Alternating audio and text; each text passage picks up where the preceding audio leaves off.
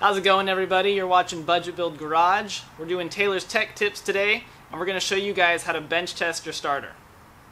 If you're having problems starting your car and you've checked the battery and it's good, there's a good chance it might be your starter. The best way to do that is to pull it out and test it.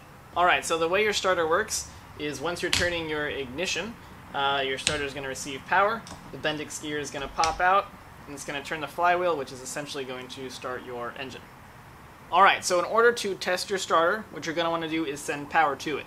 So we have ourselves a portable jump starter. You can just use your battery and some jumper cables if you have those.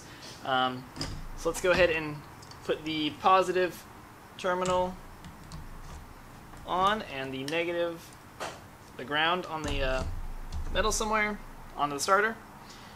You're going to take a screwdriver, connect it to the positive terminal, to the S terminal. First turn on your starter.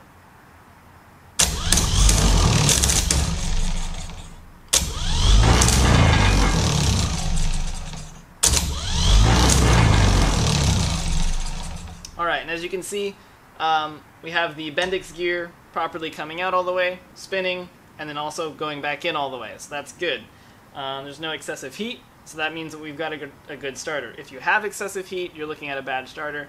If your Bendix gear isn't coming out, or it isn't going back in, you also have a bad starter. So that's how you bench test a starter. Hopefully you guys found it helpful. Give us a thumbs up if you enjoyed the video. Hit subscribe if you want to see some more of our videos.